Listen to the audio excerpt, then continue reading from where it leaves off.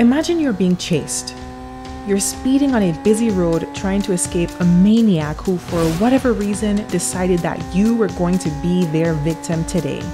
Your heart is beating fast, your eyes are hyper-focused on the road, and your digestive system shuts down, leaving your mouth as dry as a Sahara. Finally, you see a cop car and flag them down.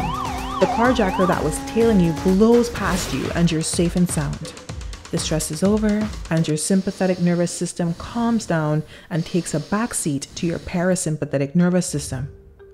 This biological shift is normal and life-saving as it directs all of your body's resources towards keeping you alive in the face of a threat. The stress response becomes problematic, however, when we're stressed all of the time. For many people, constant stress is a trigger for emotional eating. If you're one of these people, then you should definitely keep watching to find out how stress connects to emotional eating, why dieting is not the answer, and my tips for what you should actually do to combat emotional eating effectively. Now, when you hear the word emotional eater, what probably comes to mind for you is a woman sitting by herself eating a tub of ice cream.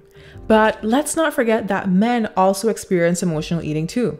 Binge eating is often intertwined with emotional eating, and it's commonly seen in people who are at an unhealthy weight, like Tammy from 1,000 Pound Sisters. But keep in mind that not every person who feels trapped by emotional eating is overweight.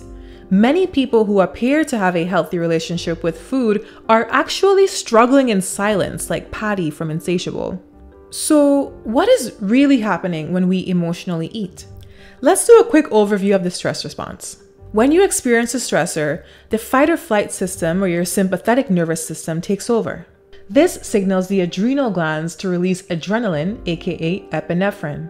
This in turn causes the heart to beat more rapidly in order to provide more oxygenated blood to the body, the lungs to become more efficient at taking up oxygen, the senses to sharpen, and blood sugar to rise. Stress also activates the hypothalamic pituitary adrenal or HPA axis.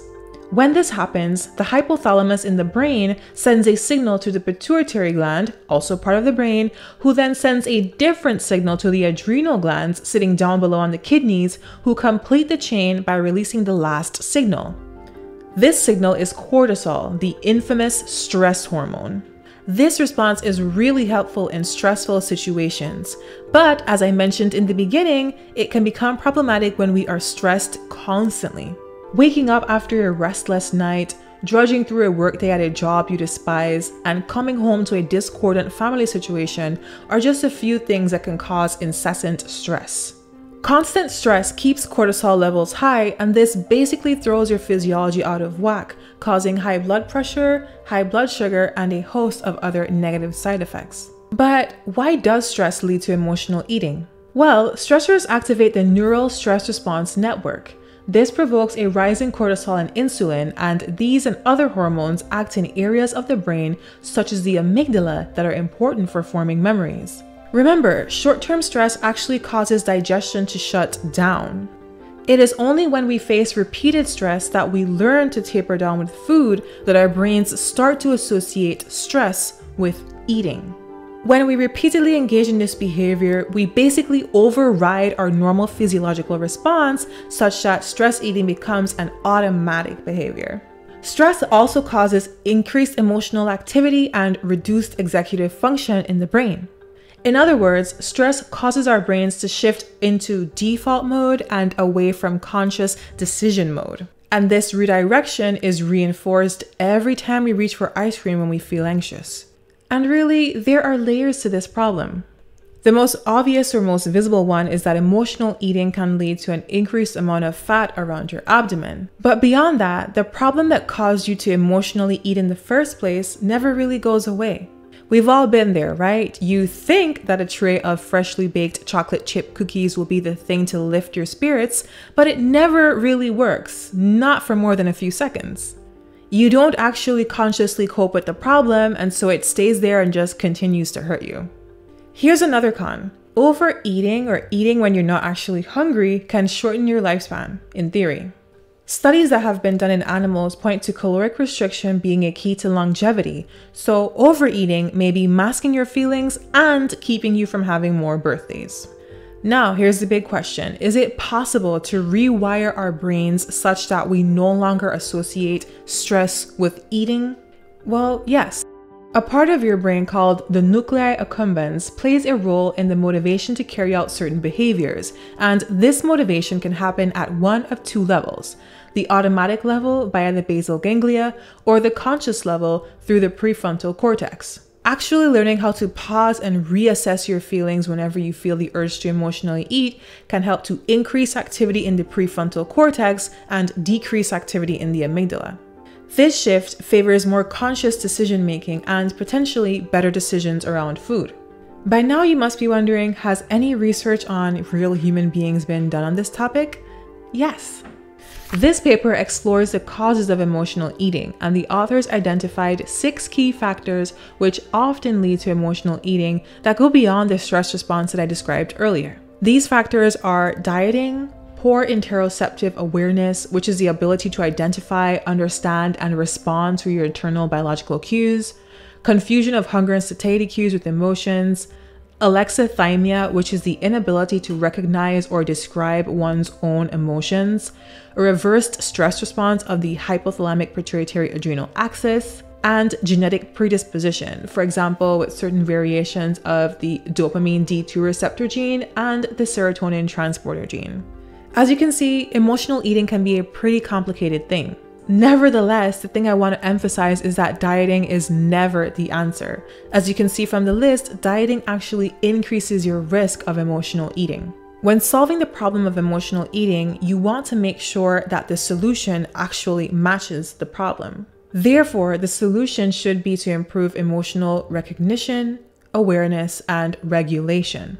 How do we do this? The authors wrote that dialectical behavior therapy, often referred to as DBT, and enhancing mindfulness have both been shown to be effective. Mindfulness is a state of non-judgmental attention to the immediate experience and an acceptance of moment-to-moment experience. The goal of these therapies is to replace automatic unconscious behaviors with more conscious and healthier ones. Several studies have actually been done to assess the effect of mindfulness-based therapies on emotional eating and weight management. And here's what we know so far. In this review of 14 studies, the authors concluded that mindfulness meditation effectively decreases binge eating and emotional eating. However, the findings regarding weight loss were mixed. Considering that many of the studies in this review hovered around 2 months in duration, I would hypothesize that a longer study duration may be what is needed to actually see weight loss if that is what is desired. This study that came out after the review had a follow-up period of 6 months, and the researchers did observe greater odds of weight loss in people who succeeded in reducing emotional eating. Of course, more research is needed. Now, what about other behavioral factors that may also affect emotional eating? In this 7-year study of about 4,000 Finns, researchers found that depression, exercise, and sleep can affect emotional eating. Depression was found to be strongly linked to emotional eating and increased body mass index and waist circumference over time. Higher physical activity was linked to less emotional eating, and the link between emotional eating and body mass index was lessened in people with a high level of physical activity. Lastly, in people who did not sleep enough, emotional eating was more strongly tied to weight gain. People who got less than 9 hours of sleep had a greater chance of gaining weight because of emotional eating. How much sleep an individual needs can actually vary pretty significantly, but the point here is that sleep deprivation can make it more likely that you'll end up with unwanted weight gain as a result of emotional eating. So, what are the main takeaways here? If you have been stuck in a cycle of emotional eating for months or even years, you don't need to go on a diet. What you really want to focus on is digging deeper to find out what is causing you to eat this way in the first place. What difficult emotions are you using food to bury deep within you? When did you learn to use food as an emotional crutch? And when do you notice yourself falling into this pattern? Is it when you're around specific people or in specific situations? Mindfulness can be cultivated with time and practice, and getting the help of a professional therapist to help you on your journey could be useful too. Another tip that I have for you that has been useful for me when I feel the urge to emotionally eat is to pause for 5 to 10 minutes. Just waiting a little bit before you get a second helping of food or head out to the ice cream shop can be a very effective strategy, and it comes back to being mindful and being connected with what you're actually feeling. When you pause, you give yourself a chance to actually reassess the situation and determine if food is what you really need in that moment. My other personal tip is to focus on gratitude. And I know it probably sounds corny, but I really think that there's something to it. I like watching Japanese cooking channels, and I noticed that before they sit down to eat, generally you'll always hear them say this one thing: Itadakimasu. If you like anime, you've probably heard this word said quite often as well. This word actually translates to "I humbly receive," and from what I could gather from random websites and random videos, it's about extending gratitude to all beings that were involved in the preparation of the meal, from the animal that died, to the farmer, to the supermarket workers, to the chefs. Stopping to really reflect on all it takes for that plate of food to appear before you can really help you to feel more appreciative and take your time to really enjoy the meal. Again, not to sound like a broken record, but it comes back to pausing and being mindful in the experience of eating. Once you're better able to differentiate between emotions and hunger cues, deal with difficult emotions in ways that don't involve food, and actually give your brain a chance to be redirected towards more conscious decision making instead of always going down the path of automatic behaviors, you'll see a change in your overall eating habits. And do remember to be patient with yourself. All right, and that brings me to the end of this video. Take care.